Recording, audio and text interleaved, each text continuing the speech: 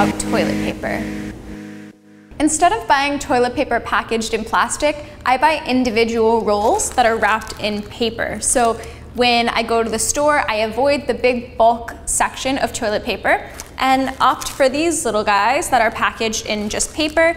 And I like to choose options that have recycled content. Maybe not 100% if that's not available to you, but at least some kind of a recycled content and the paper packaging. And so I'll either compost the paper around it, make new paper out of it, or recycle it. And the same with the tube, it's compostable or you can recycle it.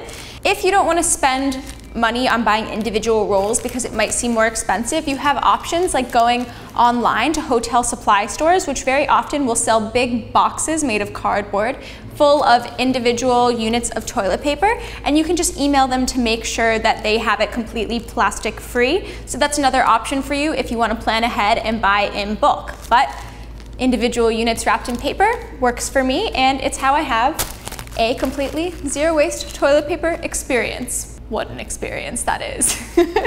For more FAQs, head to my YouTube channel or my blog, trashesfortossers.com.